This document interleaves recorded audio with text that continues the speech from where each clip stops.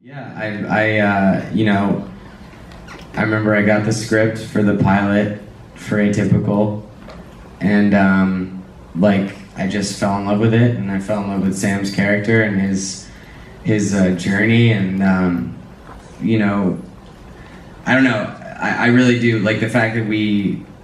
you know, I'm going to be an actor regardless. That's what I do, but getting to be on a show that means so much to people on the spectrum and can inspire you or, you know, make you feel less, you know, or more understood, and like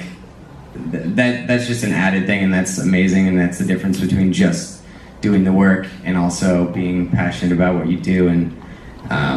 it's an honor to get to do this part on the show. So yeah, thank everybody for letting me take a shot at it, and I'm really glad that it, you know, it works. So yeah.